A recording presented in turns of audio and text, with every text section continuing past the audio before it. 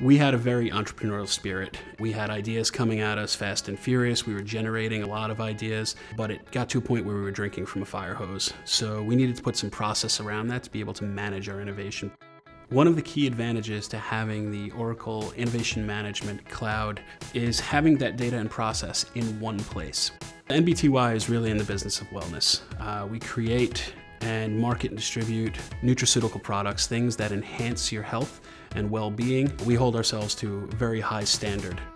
The reason we chose innovation management from Oracle was simply because we were able to configure it to our needs. And it also connected to our existing product lifecycle management system from Oracle. It's very easy to make decisions on the innovations coming through our pipeline.